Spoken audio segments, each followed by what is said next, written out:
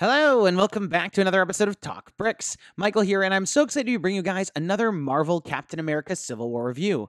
Today, of course, we have set number 30447, Captain America's Motorcycle. This set contains 25 pieces, and was found at my local Toys R Us store for $3.99. This set includes one minifigure, and this Captain America minifigure is exactly the same one that we got from Avengers Age of Ultron and Civil War. The print on the minifigure is just as detailed as we remember. I especially appreciate all of the strap and belt details that are printed on the torso. From the side here, we can see Captain America's main weapon, which is of course his shield. And from the back, we can see a great continuation of the print from the front. The motorcycle is a very simple build and is primarily made out of this Lego standard dirt bike mold, as well as a sidecar on the side. The motorcycle has a black body, silver frame, and red wheels. The sidecar is a very simple build, and while it doesn't have room for a minifigure, it does have a spot for Captain America's shield. The sidecar maintains the red and black color scheme and has one gray wheel. The sidecar is home to the main artillery of the vehicle, which is this flick-fire missile, which can be spun around.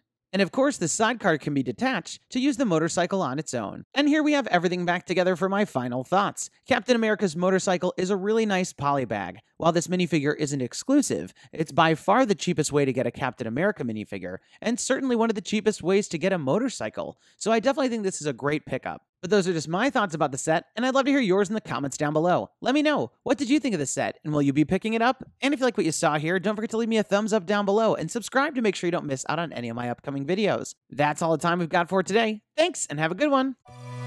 Hey guys, Michael here. Click here to watch all the news about the 2016 superhero sets, and don't forget to subscribe.